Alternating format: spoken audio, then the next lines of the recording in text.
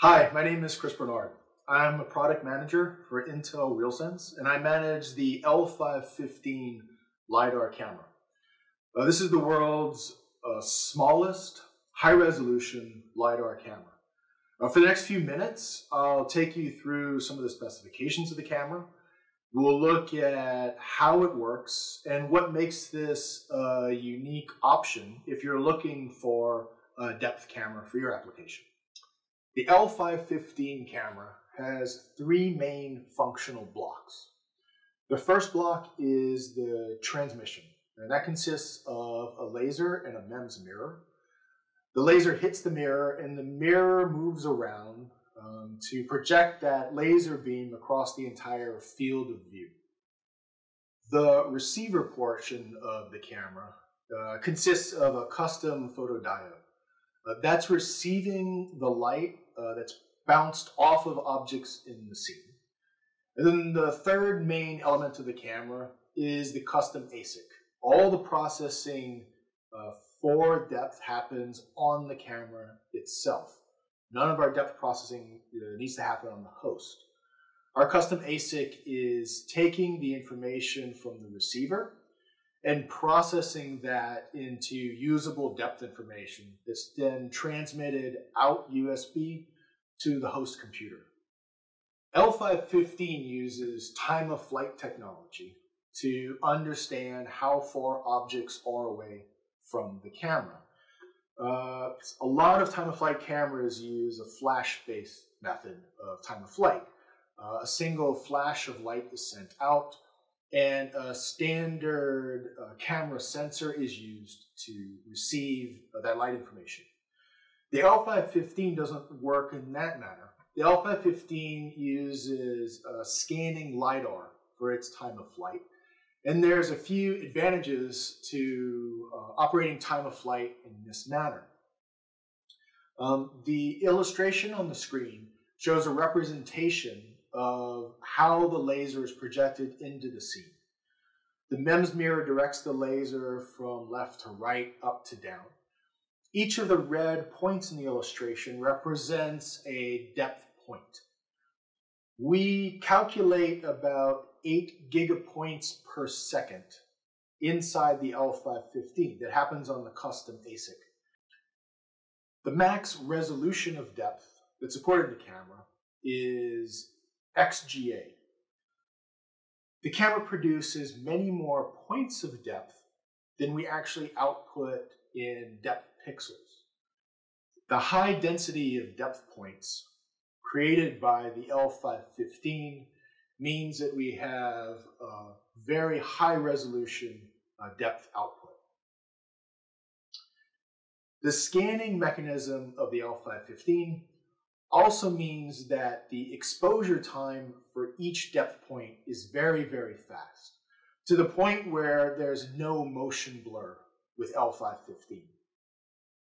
And lastly, the scanning technology also means that L515 operates at a much lower power consumption than compared to flash-based time-of-flight cameras. The L515's scanning technology also means that it requires much lower power requirements than typical flash-based time-of-flight cameras. The L515 generates a depth map that is 70 degrees wide by 55 degrees tall. Depth is output and resolution options of XGA, VGA, and QVGA. All the depth frames are output at 30 frames per second.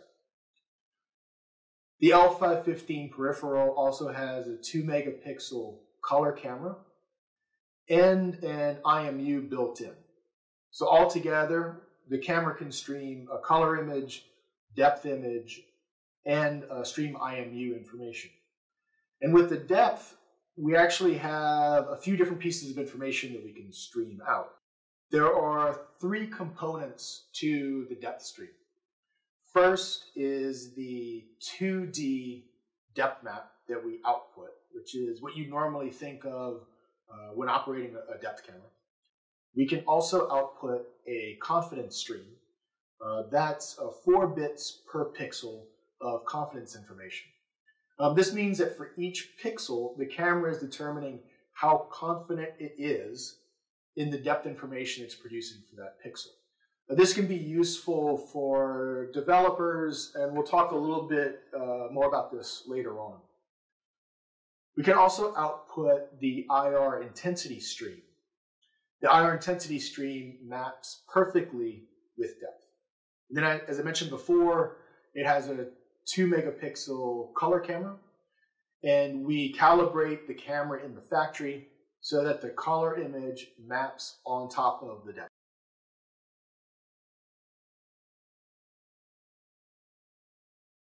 Now we'll take a look at a specific use case for L515. I mentioned before that L515 has a high depth resolution and high accuracy, which makes it great for measuring. And that's what we'll do now. So we'll take a look at the Intel RealSense Dim Weight software, or DWS.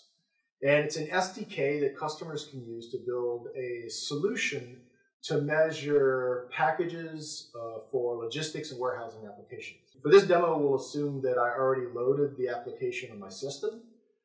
I received an activation code from Intel, and the license is already installed and set up. Okay. The initial screen that you see when you open up the application is a helpful illustration to tell you how far away the camera should be from the box, as well as the angles. You can see from my camera setup here, I don't have the camera pointing straight down because the legs of the tripod would get in the way.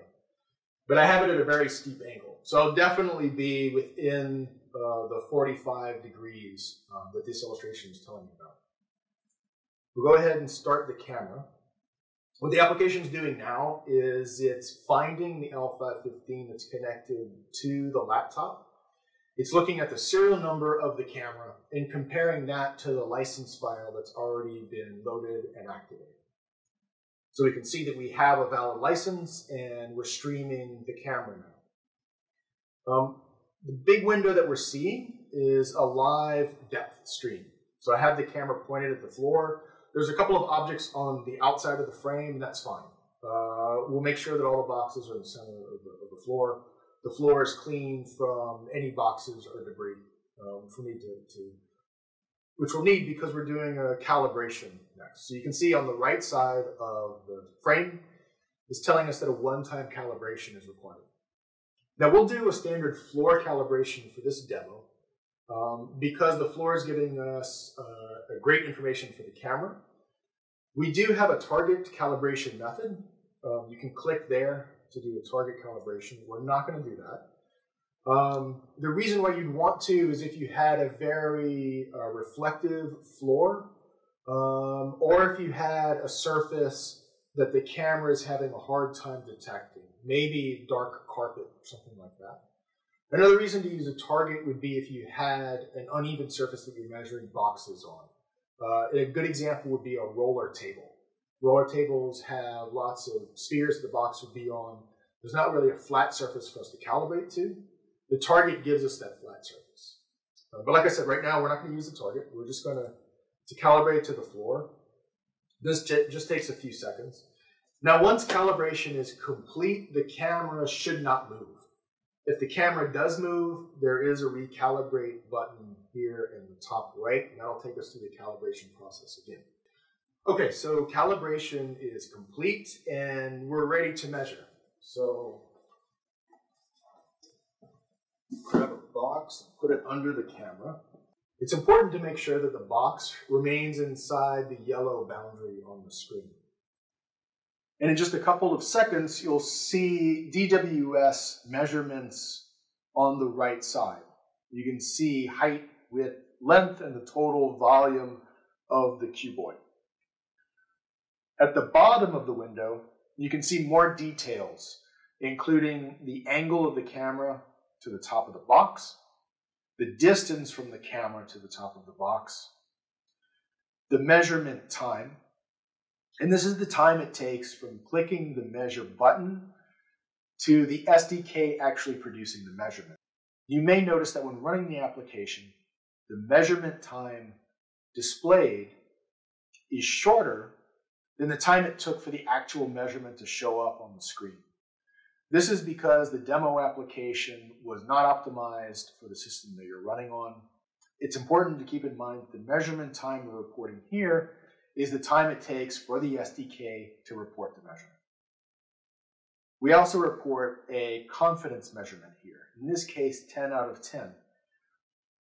In some cases, the system may not get a good read on the first frame it captures and would automatically capture more frames so that it has additional information to be able to get an accurate measurement of the box. We report this confidence measure to the user so that if you see low confidence values, you know that there may be something in the scene to troubleshoot. Some example of things to watch out for when using DWS. Because DWS uses the L515, which is an IR-based camera, it's important that ambient sunlight is kept to a minimum. It's also important to understand that some objects reflect IR and some objects absorb IR. When using DWS, we recommend that you limit ambient sunlight in the scene and also avoid materials such as shiny black plastic, which can cause interference with the depth map. We can measure another box by clicking the Next Box button, putting a new box into the scene, and clicking the Measure button again. No need to recalibrate because we did not move the camera. DWS SDK uses the L515 LiDAR camera to measure boxes quickly and accurately. You can build a millimeter accurate system using the DWS SDK. In fact, DWS is legal for trade ready, meaning that if you build your system with DWS SDK and the L515, your entire solution can be certified as legal for trade. DWS measures boxes as small as 5 by 5 by 5 centimeters and up to full-size pallets. DWS SDK is available as a free trial download and also as a 1-year paid-for license. At the website, you can also find the DWS datasheet, which can guide you through the APIs used in the SDK and provide you the full specification of the product. So in the examples so far, we're measuring boxes that we would consider those to be perfect cuboids. In reality, as boxes are handled, they do get damaged. Corners may be smashed in, holes can develop on the side, or in this example, the box wasn't put together completely before it was taped down, so there's a gap in this side of the box. This means that the actual measurement of the box will be a little bit larger than what was intended. This is important to keep in mind. DWS is measuring the actual dimensions of the box. We would recommend that for your testing of DWS, you manually measure each side of the box in 3 locations, at both edges and in the center, and average out those measurements to get a good understanding of the actual measurements of the box, and then compare those to what DWS is presenting. DWS will provide measurements of the entire box, including this distortion.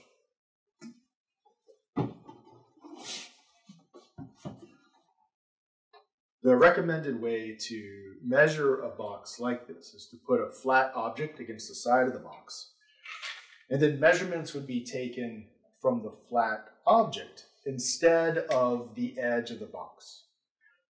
This allows us to take into account the overstuffed portion of the box. Once again, it's a good idea to take multiple measurements of the box and average those out when comparing manual measurements to the measurements provided by DWS. Thanks for joining us today. If you have any additional questions about the product, a good place to start is intelRealSense.com.